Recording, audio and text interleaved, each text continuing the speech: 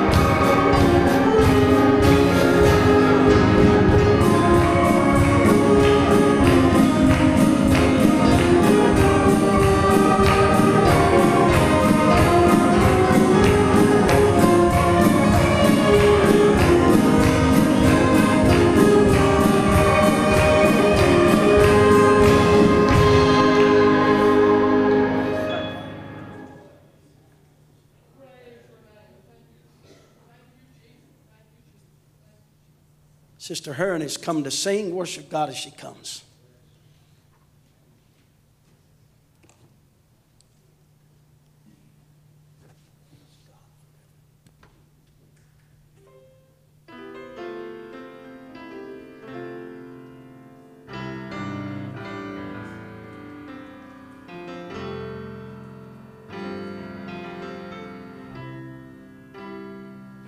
In prisoner's chains, with bleeding stripes,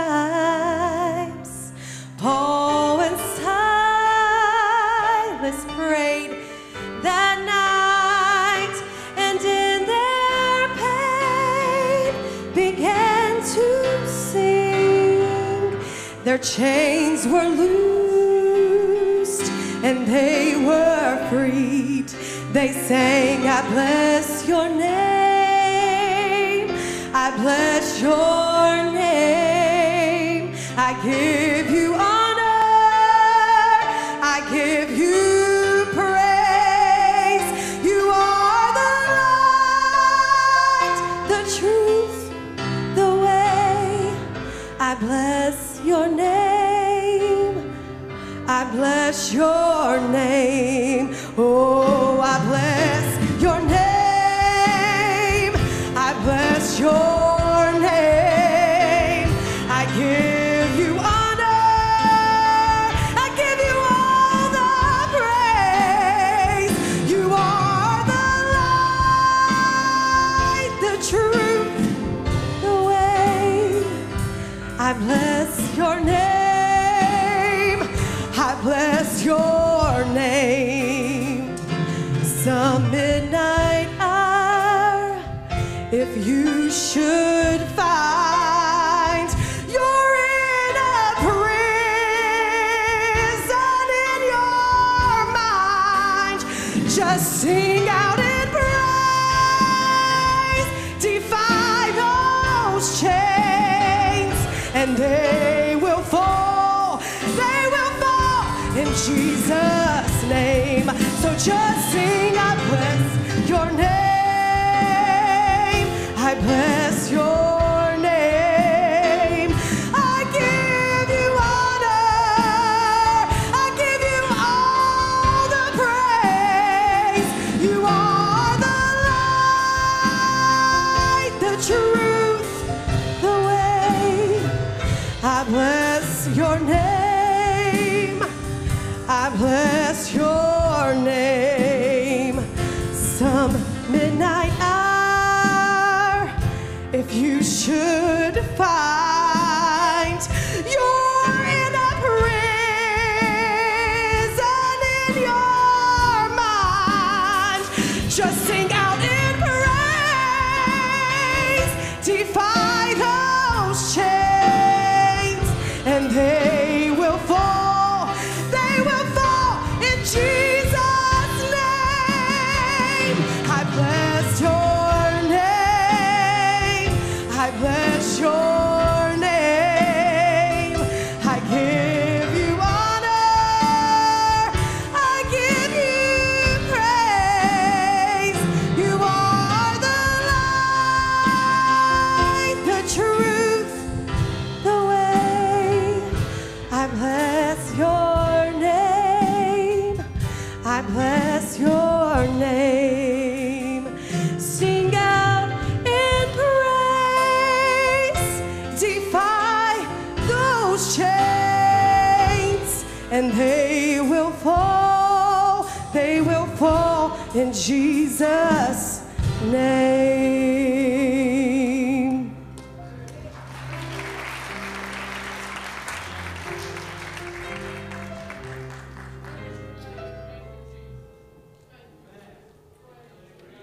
Amen. Young people can go at this time.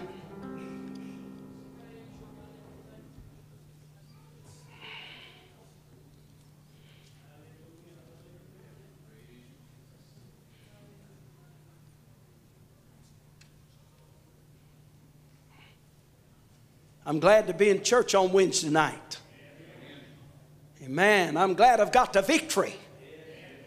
That's one thing you can't afford to lose. They used to say years ago when I was coming up and been in the church about all my life, have you got the victory? If you do and you can say yes, that's something to say, because a lot of people today don't have the victory. They don't have the victory over the flesh and over the world and over the devil.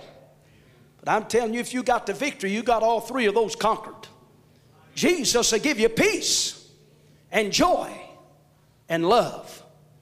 Amen. Everybody stand, if you will, please. Turn in your Bibles to the book of St. John chapter 11. Very familiar chapter in the Word of God.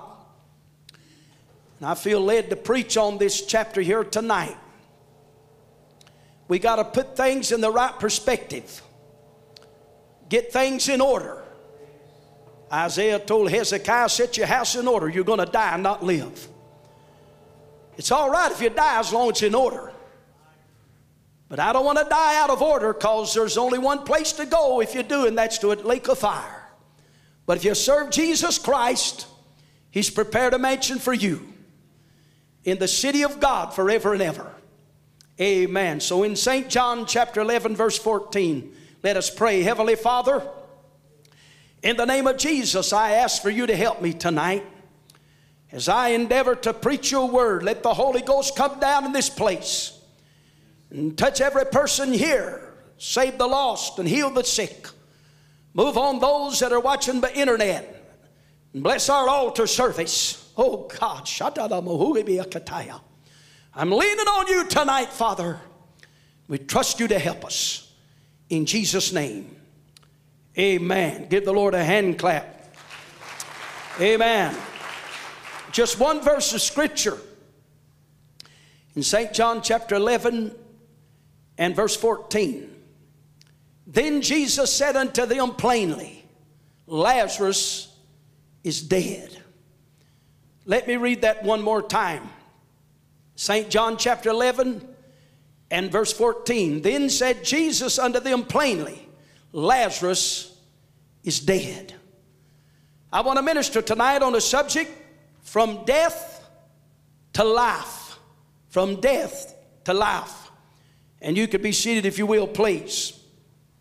I've preached on this chapter many, many times over the years that I've been preaching.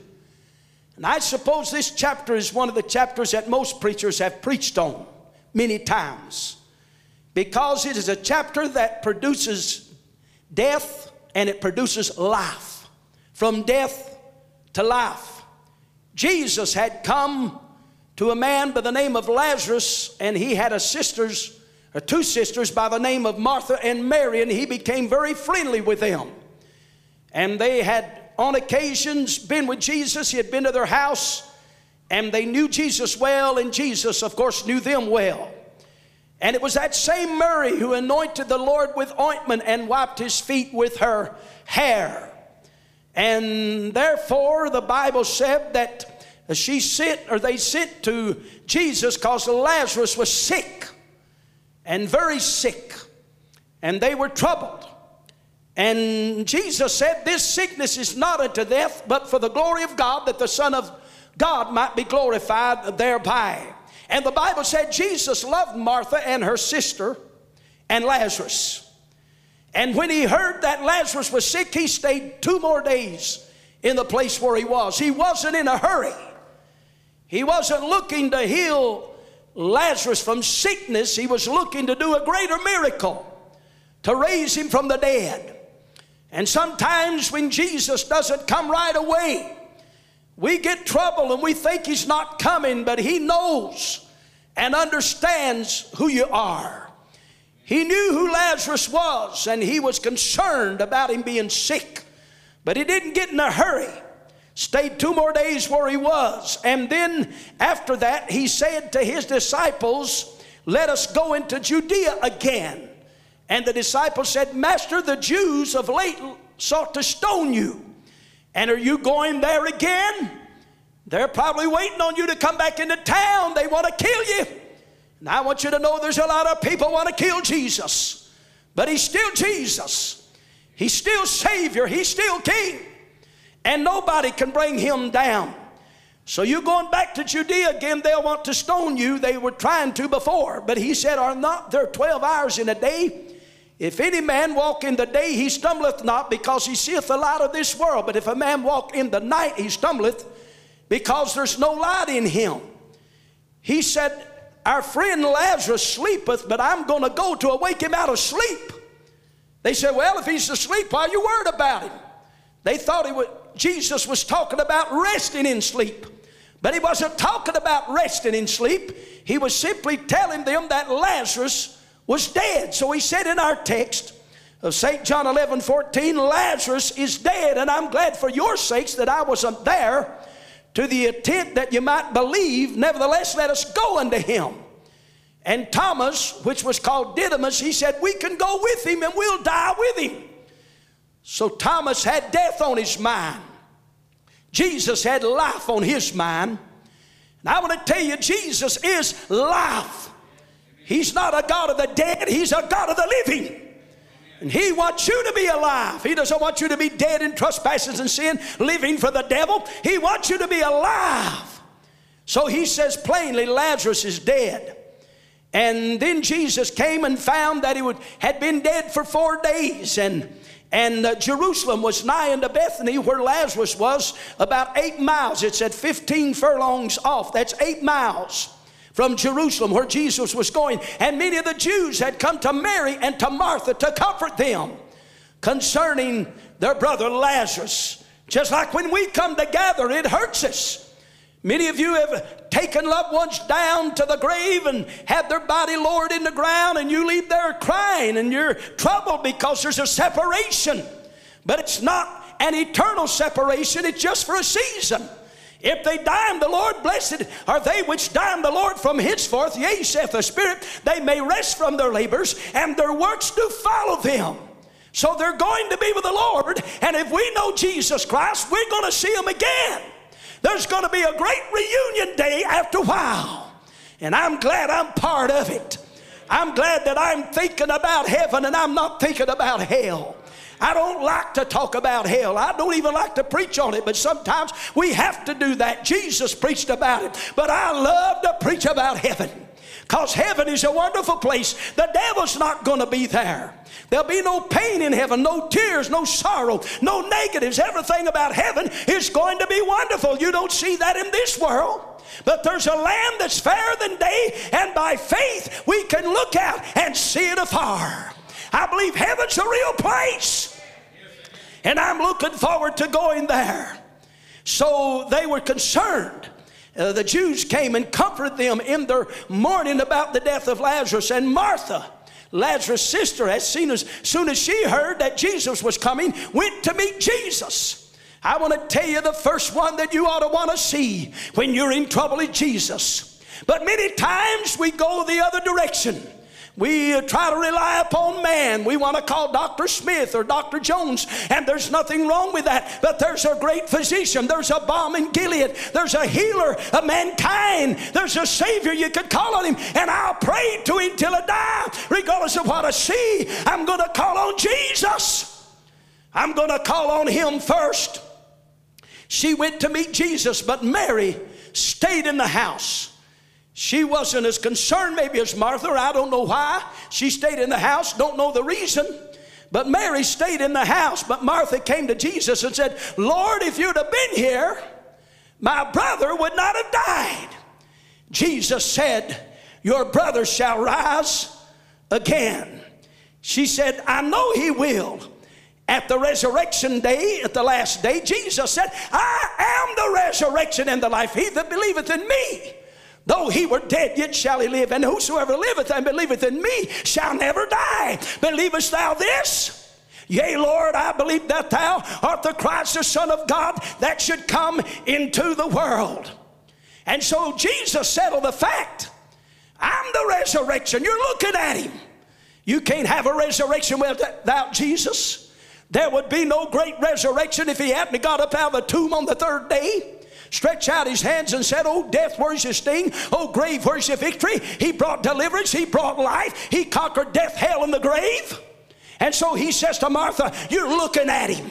Aren't you glad that when you got saved, he is life and he's putting life in you? That's the reason you can raise your hands. That's the reason you can shout and praise God. You're alive. You're alive in Jesus Christ. So Martha, after she had had her little encounter with Jesus, went to Mary at the house and said, the master is come and calleth for thee. Aren't you glad that one day when you were stooped in sin, bound in iniquity, dead and without life, the master came. He came on time. He didn't come when they wanted him to, but he don't come because we just bid him to come. He has everything in control. Everything's in his hands. He knows what he's doing in your dilemma. He knows how to bring you through your trial. He knows how to help you in the midst of your trouble. He's Jesus. He's King. He's Lord. So here he is, and Martha says, the master's come. He's calling for you. Mary didn't waste any time. She got up immediately and she went to where Jesus was, and Jesus had not come yet in the town, but where Martha had met him. She met him on his way in. That let me know that you can't put all the responsibility on Jesus. You got to get up. You got to go to where he is. He comes, but you got to have a position where you're getting up. And you're going to come to where he is. He's not going to do it all. He'll show up, but you got to make a move. You have to make a move toward him in faith, and toward him in repentance, and toward him in surrender. Everything about you must be given unto him, a living sacrifice, holy and acceptable unto God. You got to move toward Jesus. My God, I'm feeling pressure more than ever have, and you are too. But I'm not going to sit down and let the devil beat the daylights out of me. I'm going to Jesus. I might have to pray more than I have. I may have to study more than I have. But I'm going to Jesus. How come? He's the only one can help me. You might get temporal help from man, but it won't last. But if you get Jesus, you'll get eternal help. You'll get help that will last you forever, because he deals in everlasting terms. So Mary got up to go to Jesus. She knew he could help her. And the Jews that were mourning there with them and comforting them, they followed her. And they said she's going to the grave. No, she's not going to the grave. She's going to see Jesus. When I got saved, I didn't go to the grave. The grave represents death. It represents sadness. It represents brokenness, a broken heart, and all of these negatives that goes with it. But Jesus represents life and joy and peace and happiness. He has it all to give unto us. So she's going to meet Jesus, and she says the same thing that Martha said. She fell down at Jesus' feet and said, Lord, if you'd have been here, my brother wouldn't have died. It was over. Death has a claim on you. It's over. We have doctors pronounce our loved ones dead. We just turn the book over and turn the page and turn the cover over, close the book. It's over. It's final. It's ended. But not with Jesus. Not when he comes. Nothing's over when he comes. I don't care what kind of situation you're in. Jesus is a conqueror of all things. He can help you when nobody else can.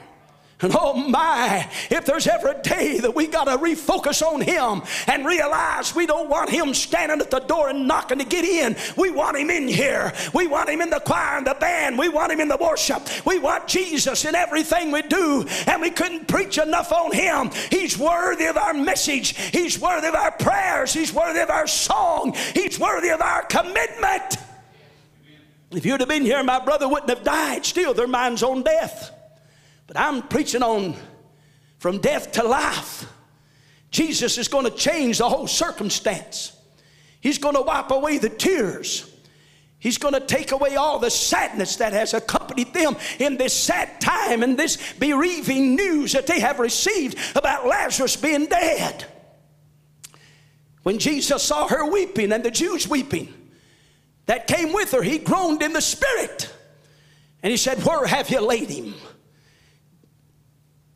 They said, come and see. Don't you want Jesus to come and see you? He sees it before he gets there. But don't you want him to come and see? Where have you laid him? Come and see. Jesus wept. And the Bible said, the Jews said, behold how he loved him. Could not this man that opened the eyes of the blind had been here, that Lazarus would not have died? Their mind is still on death. But I'm talking about from death unto life. Life is come and things are going to change. If you can get to Jesus, your circumstance will change. I don't care if you need money. He could put money in your pocket. I don't care if everything's upside down. He could put it right side up. He could take everything that you're facing and make it good, because when he made it all, in the beginning, the Bible said God saw it and it was good.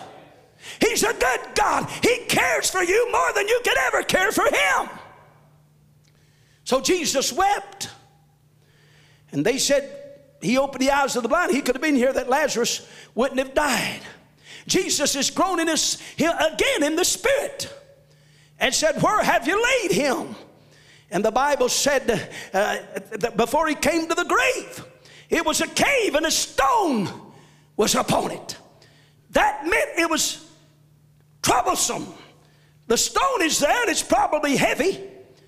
And it's there because Lazarus has been dead for 4 days. And decomposition has set in. His body's beginning to rot. And now it's too late. 4 days he's dead. There's a stone over the grave. Jesus said, take away the stone. Now notice, he didn't do it all. He gave them some responsibility. Now I'm telling you, if you're going to serve God, you can't put all of it on God. You say, well, God's a God of grace, and God is good, and God will do that, and Jesus will do that. He's waiting for you to do some things. He's waiting for you to live right and pray and fast and study the word and be obedient unto him. When he tells you to do something, he's waiting on you to get involved. So Jesus looks at the grave. They roll the stone away, but before they do, Martha says, he stinketh but now. Jesus said, what have I told you? If you believe, you'd see the glory of God. Don't you understand who's talking to you? Don't you remember the blinded eyes I opened? Don't you remember the lepers that I've cleansed? Don't you remember the dead that I've raised? Don't you remember who I am? And sometimes our circumstance is so severe till we forget who he is. Oh God, you're looking at a preacher right now. I've been searching my heart. I've been calling on God. I've got to have Jesus, and Jesus will put you in a circumstance sometimes where he's the only one can help you, but you got to get up and you got to help yourself. They had to roll away the stone, but he stinketh but now. There's an odor about him. That's why they put him in the tomb. But that didn't make any difference to Jesus. They took away the stone from the place where Lazarus was laid, and Jesus lifted up his eyes and said, Father, I thank thee that thou hast heard me. And I knew that thou hearest me always. But because of the people which stand by, I said it, that they may believe that thou hast sent me. Now he included the Father. He didn't take all the glory. He wanted them to know he came from the Father. And I'm doing this, and you hear me always, but I'm doing this so they'll know as I pray right now and I talk to you, they'll know you're involved in this. Let me tell you something, church. The Father and the Son and the Holy Ghost, the triune Godhead, is looking out for you. You've got three dynamic individuals that are eternal, that are pure and holy, never sinned, looking out for you. And then you've got angels, because the Bible said the angels of the Lord encamp about those that fear God. Then you've got the Word of God. Then you've got the church, your brothers and sisters hoovering over you in prayer and trying to help you along the journey. Everything is for you. God, the Apostle Paul said, if God be for us, who could be against us? Everything's for you. So they rolled away the stone. And when they had done so, Jesus cried with a loud voice, Lazarus, come forth. He come a-crawling out of that tomb, right up in the presence of the people, bound hand and foot, and a napkin was about his face. And Jesus said, loose him and let him go. Now notice, he came out from the dead. Life is in him, but he still has grave clothes on. Those grave clothes represent death. They represent sin. They represent corruption.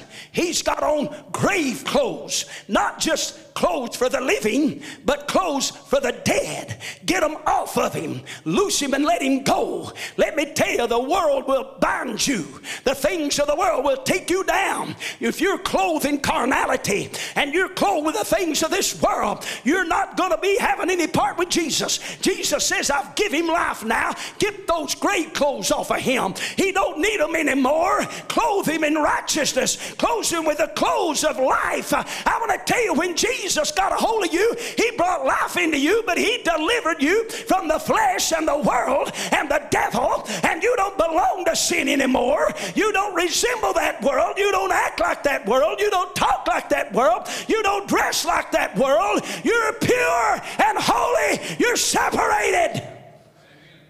Jesus says now he's got life. He's got to change his garments. He took the old garment off of me, the old garment of carnality and flesh and lust, and he ripped it off. When life come in, it couldn't stay on. The devil can't not stay where life is. They gave him a new garment. And many of the people believed on Jesus. And the Jews, when he did this great thing, the Bible said many of the Jews which came to Mary and seen the things which Jesus did believed on him, but some of them went and reported it to the Pharisees. Everybody is not going to receive this life. Everybody will not receive a holiness message. Everybody doesn't want the Word of God. Everybody's not going to live at that cross. Everybody's not going to take up that cross. But to everybody that does, there is life, and there is victory, and there is power in the Holy Ghost. Amen.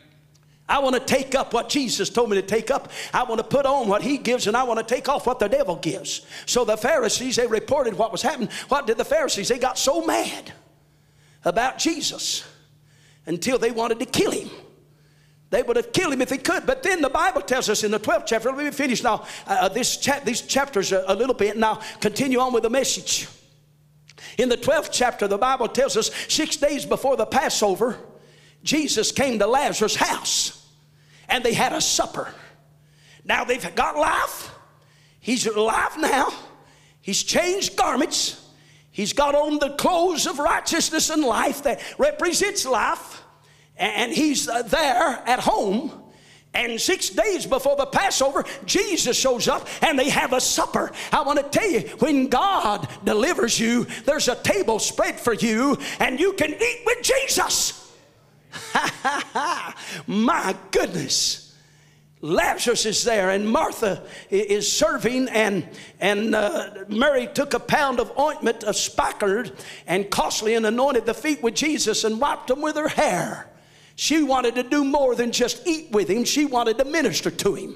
I want to tell you, there's a lot of people want to come to church to eat, but they don't want to minister. Come on now. If you love Jesus, you're going to do more than just come to church and eat. You're going to put oil on him. You're going to wipe his feet with the hairs of your head, spiritually speaking. You want to be close to him. You want him to smell well, because the Bible said when she put that ointment upon him, a spikenard is very costly. The house was filled with the odor of the ointment. When we fall in love with Jesus and we want to do more than just eat.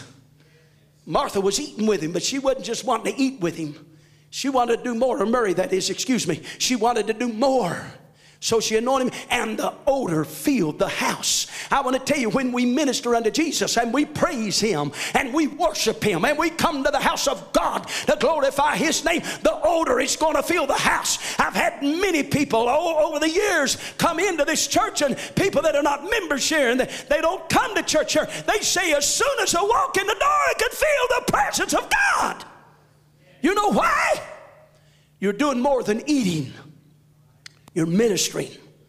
You came to church to fill up and get vitality and spiritual nourishment so you can let God use you to minister to somebody, to do a work for God. People that all they want to do is eat, they're come over spiritually overweight. Get in trouble. If you'll minister to him and you'll love him, the odor of God, the beautiful smell, the fragrance of heaven will fill the house. And the Bible said when this happened, Judas Iscariot, one of the 12, he was a hypocrite. He didn't like it because that ointment was put on Jesus, that spikenard. He didn't like it. He could smell the same aroma that everybody else could, but he's complaining. I want to tell you, everybody that comes to the house of God's not going to speak well. There's going to be a few complainers. There's going to be a few negative people that didn't come to church to get blessed, didn't come to smell the ointment, didn't come to feast with Jesus, didn't come to minister to him. They come and they got their mind on something besides Jesus. Judas is concerned more about the ointment than he is Jesus. Oh my God. So he says, why was this waste? It could have been sold for 300 pence and give to the poor. Jesus rebuked him. The Bible said he said this, not that he cared for the poor, but it said because he was a thief and he had the bag and bare what was put in the bag, he wanted the money. Jesus said, let her alone. Against the day of my burying hath she kept this for the poor. Always ye have with you, but me ye have not always. I'm more important than the ointment. I'm more important than the money. Judas had its mind on carnal, materialistic things. The person Jesus is the one we need to have our mind on. When we go to church, filter everything out of your mind. Don't be thinking things bad. Don't think about some kind of fault you've got or thinking about somebody you might have a little something against. Get it out of your mind. Get pure where you can anoint Jesus. He will be there to bless you. So what a great miracle. And because of this, the Bible said much of the Jews, they believed on Jesus Christ, but much people, the Jews, knew that he was there, and they came not for Jesus' sake only, but to see Lazarus. They wanted Lazarus to tell them what it was like on the other side. You got these books they write and they talk about, and some of them tell about the same things. I don't know. I'm not putting credence in that. I put my credence in the Word of God. Anybody could write a book and make up a story and get rich. They write books, they go on television, tell about dying, afterlife. Well, some of those things could be real. I'm not saying they're not. But they're talking about afterlife. These people want to know about Lazarus. Hey, Lazarus, what happened to you those 4 days? Where was you? Is there an afterlife? Is there any life beyond the grave? They're talking to Lazarus about this. But the chief priest consulted they might put Lazarus to death, because the Jews followed Jesus on account of Lazarus' miracle. That's the reason the church needs to be in a place where we can have miracles and God can move, so people can see God, not only through the preaching of the word, not only through the melodious songs that we sing, but because Jesus is saving the lost, He's healing the sick, He's raising people up, things are happening. People can say God is in that church, and if they're hungry, they can find food. If they're distraught, they can find deliverance. If they're down, they can be lifted. They can come to where Jesus is, and something's going to happen where Jesus is. There's some things that we learn about this passage of these two scriptures here, these two chapters. These things are still prevalent in the ministry of Christ even today. Jesus showed certain characteristics in raising Lazarus from the dead, and He still has those same traits today. The natural raising of Lazarus goes over into the spiritual realm of Christ today. For the next few moments, I won't be real long, just the next few moments, I want us to observe these attitudes of Jesus and realize He's still in business. From death to life, He's still raising the dead. He's still healing the sick. He's still Jesus. Oh man, that's enough to make me want to preach till midnight. He's still Jesus. The same one who walked the shores of Galilee, the same one who walked the streets of Jerusalem, the same one who confounded people with the words that went out of His mouth, the same one that raised up the dead and healed all kinds of sickness and disease, cleansed the leper and opened blinded eyes. He's still in business. He's here for you. He's raising men and women from death to life even now. You were dead, some of you, a few years ago. I think about some of you, and I could name you, some of you weren't even raised in a Pentecostal church. You didn't know anything about the Holy Ghost. But God convicted you and got a hold of you, and you started speaking in tongues, and you didn't even hardly know what it was. It was God.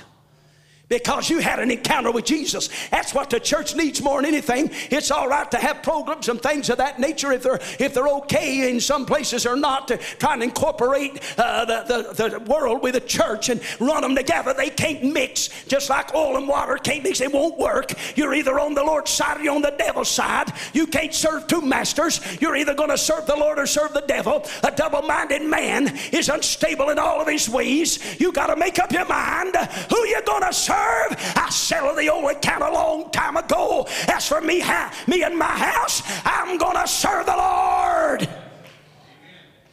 Jesus knew Lazarus was dead in verse 11 through 14. They didn't know it until he died.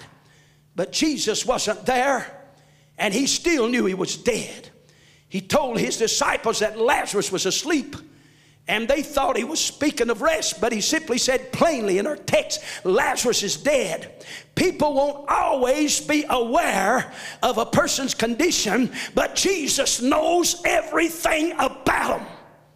You could come into church here tonight and not know what that person's facing. But there's not a person that walked in these doors that Jesus didn't know everything you went through today. I don't know where you was at 2 o'clock, but he does. I was laying on a chiropractor table about, let's see, it was about 10:15, 10:30, and I thought he's going to kill me. I'm still alive. My chiropractor wasn't there. This guy's a lot tougher. I mean, he straightened me out. It hurt for a while, but sometimes you don't get any good till it hurts. I don't want to hurt, preacher. I don't want to hurt, but sometimes it hurts to get right. Pain, no gain. My God, I don't have to. He wants to put me through the ringer. If it'll bring me on the other side, so be it. Whatever he does to me, I lay myself on the altar. I give myself to Jesus Christ. He's the Lord and master of my life, and he knows everything about me. He knows every hair that fell from my head, and every one of yours too. He knows if you're dead or alive. You can't hide it from him. Saved or lost. People in church may not know what you are. You may go out of here and go to some adult place and pornography. You may be getting it on the telephone. You may be watching it on the screen there and doing those things. And you may come into church and shout just like everybody else. But he knows and saw you when you went into that place. He knows when you got it on the telephone. He knows when you're sneaking off and doing something. Don't want anybody to know it. He knows everybody that's here. The Bible said in Isaiah 39:2, thou knowest my downsetting and my uprising. Thou understandest my thought afar off. The Bible said in Hebrews 4:13, neither is there any creature that is not manifest in his sight, but all things are naked and open under the eyes of him with whom we have to do. He knows it all. Job said in Job 23:10, but he knoweth the way that I take when he hath tried me. I shall come forth of gold. You haven't faced anything that Jesus doesn't know about. You're not, I feel like preaching here tonight. You're not going through anything that he can't help you with. He's been in business a long time. He has all the experience, and he knows how to heal. He knows how to help you out of your dilemma. Just don't give up. Don't give out. Don't give in. Hold on to the precious arm of Jesus Christ. There's coming a payday someday. I believe it. I believe it as sure as I'm standing here preaching to you today. If we can endure for a little longer, if we can hold on a little longer, there's going to be a payday someday for the saints of God. We're going to leave here. St. John 6:30 said, now we are sure that thou knowest all things. Job said in Job 31:4, doth not he see my ways and count all my steps? Job 34:21, for his eyes are upon the ways of man, and he seeth all his goings. 1 John 3:24, if our heart condemn us, God is greater than our heart and knoweth all things. He knows it all. He knew Lazarus was dead. He knew that Lazarus needed to be raised. Jesus was concerned about his death. He wanted him to live. He didn't take the death of Lazarus lightly. He was moved with compassion toward that family and toward Lazarus. Listen, Jesus wants to give you life more than you want life. That's the reason he convicts you of your sins and makes you feel bad so you'll have a desire to repent. He calls you to repentance even after you're saved. If you do something wrong and you got the baptism of the Holy Ghost and God is speaking through you, he's going to convict you when you fall short. He's going to lift you up. Jesus doesn't take the spiritual death like the sinner does. He don't take it lightly. He's concerned about those who are dead in sin. Hebrews 4:15, for we have not an high priest which cannot be touched with the feeling of our infirmities. He is touched. In Matthew 23:37, O Jerusalem, Jerusalem, thou that killest the prophets and stonest them that are sent unto thee, how often have I gathered thy children together, even as a hen gathereth her chickens under her wings, and ye would not. He was compassionate to Israel, and they refused to receive him. Jesus did something about it. He knew his condition. He was concerned about his condition, and he did something about it. He brought deliverance. He was concerned. He raised him up. In St. John 11:43, and when he had spoken, he cried with a loud voice, Lazarus, come forth. There was a day when you were dead in sin, and he came to your house. He brought conviction to you, and he said, Susie, come forth. I don't even know if there's any Susies in here or not. I made her up. Brenda, come forth. Alexander, come forth. Hester, come forth. Julian. He did it in 1994. He pulled you. He took death. You were full of death. You were full of death. Every one of you that are sitting on these pews that know Jesus Christ, death claimed you, but he called you by name and he said, come forth. Brother, your name was written down in heaven, and you're going to be ready when the rapture takes place. When Jesus comes, if you go to the grave, you're getting up out of the grave. You're going to have a brand new body. If you're alive, you're going to be transformed in a moment of time, and this corruptible is going to put on incorruption. This mortal is going to put on immortality. Then we be brought to pass, a saying is written, death is swallowed up in victory. He'll swallow up death. He'll take it away. He'll give you life, and with life comes joy. With life comes peace. With life comes the blessings of God. With life comes eternal heaven. You're not going to go to hell, but you're going to heaven because you have passed from death unto life. Jesus lives in you. He's still doing something about death today in Ephesians 2:1. Give me about 3 more minutes. Ephesians 2:1. And you hath he quickened who were dead in trespasses and sins. That word mean quicken, mean to be made alive. You haven't lived till you know the Lord. These people taking these drugs and drinking this alcohol and all of these sexual things that are ungodly, all of these things, there's no peace in that. There's no life in that. He quickened you from that. He gave you life. In 1 John 3:13 and 14, marvel not, my brethren, if the world hate you. We know that we have passed from death unto life because we love the brethren. And last of all, if we pass from death unto life, we're going to go in the rapture. Woo! I've been thinking about all this stuff. I've been hearing these politicians, some of them. I don't listen to them a whole lot because most of them make me mad. They're full of the devil. They don't love this country. But I'm a patriot. I love it. I love the United States. I love what I was brought up in. It's the greatest country in the world then, but it's in a mess now. And you hear me preach, I don't get on that. But the rapture's going to take place. I'm not looking for a hole in the ground. I'm looking for a hole in the sky. Brother, you live in Simpsonville, South Carolina. Is that right? I got Simpsonville on your card. Oh, okay. That's okay. I'm not denying you. I'm getting the truth out of you. Amen. Well, how far is that from here? An hour and a half. We're glad to have you. He's a man of God. Listen to me.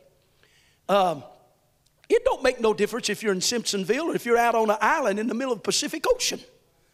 When the rapture takes place, you're coming out of there. Man, I feel God. Whoo! It's going to be worth it. I have a lot of things happen to me, and you do too, and I'm not going to magnify those negatives. I'm going to build up Jesus. I can't afford to let my spirit get down because of a mess going on. I got to keep my eyes on the eastern skies. I got to keep my eyes on heaven. Jesus is coming, and he said he's preparing a place for us, and we're going to go to that place. We pass from death unto life.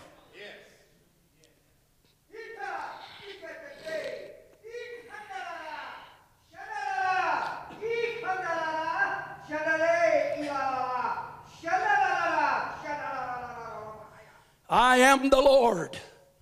I am life. I live.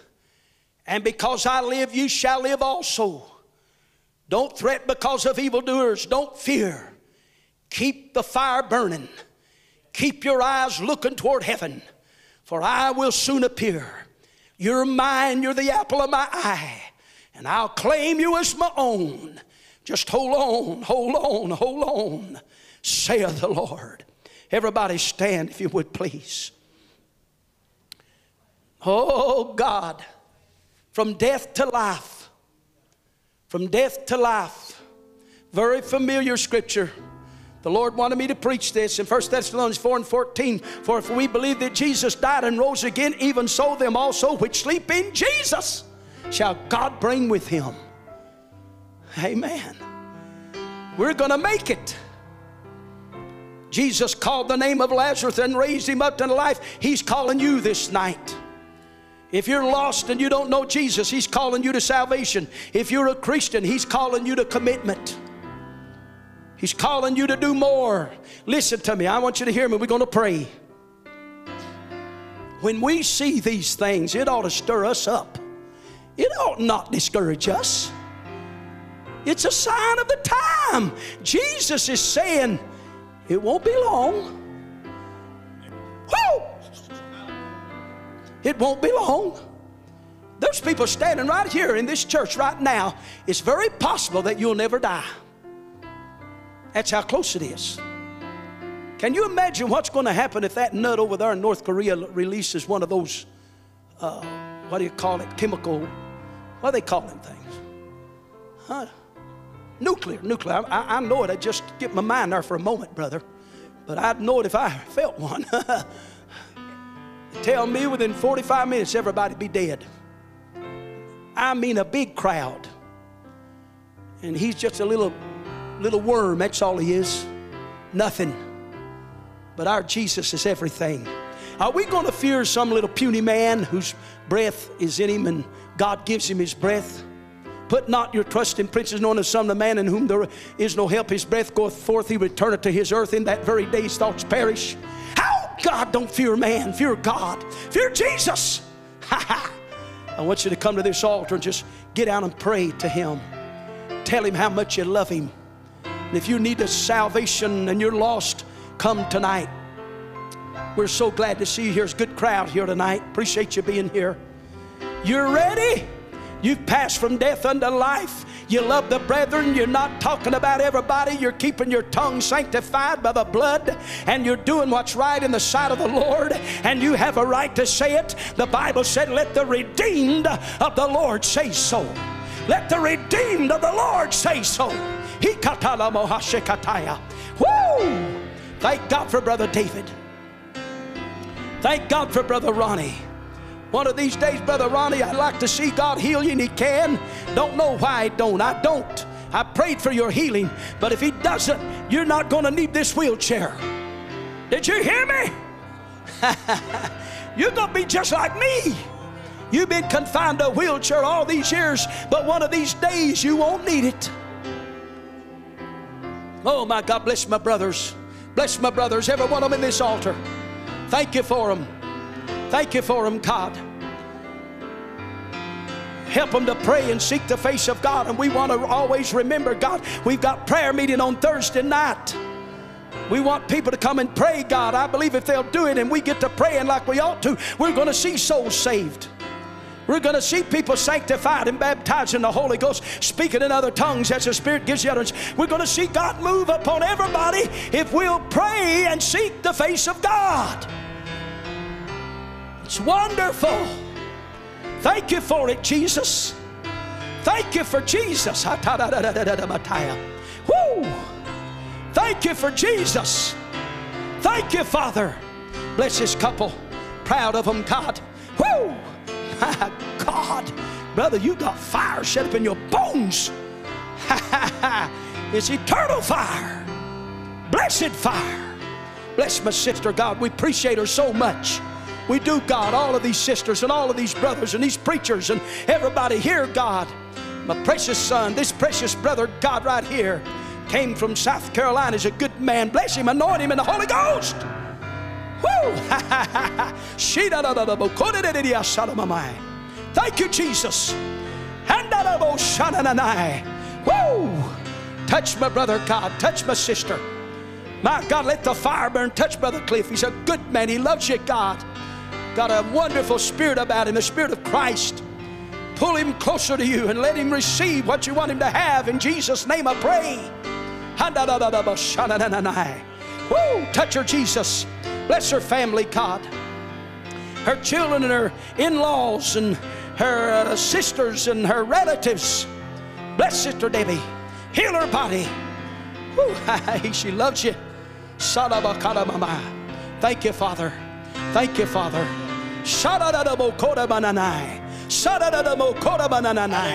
Woo! God said, your choice. I have chosen you. You've been faithful to me and you've let your light shine. And I am going to bless you. You're going to see my glory. I'm going to bless you abundantly, saith the Lord. Woo! Woo! He's going to do it. He's going to do it for this little brother right here. He's as important as I am. You don't have the ministry I've got, but he's just as important to God. God don't have respect of persons. We do sometimes, but not God. He loves everybody. He even loves me with all my problems. Aren't you glad you know him tonight?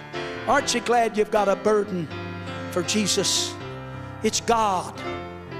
And I don't care what the devil does, Jesus will provide. God will provide. You hear me? I want you to hear this. If you don't get anything else before you leave here tonight, God will provide. Woo! Here's a couple right here, they're really hungry. They've been coming here and they've been shouting and praising God, getting in that altar every service. They're hungry. Hungry. You keep hunger. You keep hunger. You'll see something. You're no different than I am. He knows when you were born. I believe he was born the same year I am, so you're a pretty good person. You too, I think. We're the same year born. That don't have anything to do with spirituality. I'm just cutting up a little bit. But aren't you glad for Jesus? I'm telling you, I'm glad I know him. But more than that, he knows me. He knows me. You may miscalculate about me, but he doesn't. He knows me. He don't want to hurt me. It may hurt for him to help me, but he don't want to hurt me. Hurt brings victory. He takes care of it all. Bless him, Lord. My God, move on him now. Raise your hands and praise him. Stand up here, sister. I want to say something to you. I'm going to tell you something. You don't fear nothing. God's already answered your prayers. You've been praying for years. He's already answered them. It's just a time. Don't worry. Don't worry. Don't worry. He's already hurt you. Just wanted me to tell you that. You've been praying. He's already hurt you. Now give him the praise for it, okay? Give him the praise for it. I'm talking about from now on, you praise him. He's already hurt you. You've been praying. He's already hurt you. I don't know nothing about it, but God does. Whew. He's good. He's so good. Ain't he good? You passed from death unto life. My God. No wonder he shouts like he does. No wonder you shout like you do. There's fire shut up in your bones. Now stand and raise your hand and praise him for the message in the service tonight. Praise him with all your heart. Father, thank you for what we felt here tonight. The good crowd, the good people. They're good people, God, all of them, every one of them. I don't have an ought against anybody. They love you, and I thank God for them.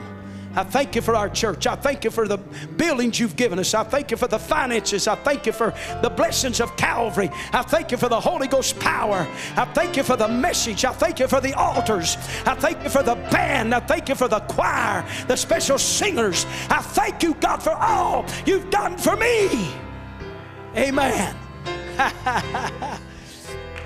It's real. It's real. Woo! My God.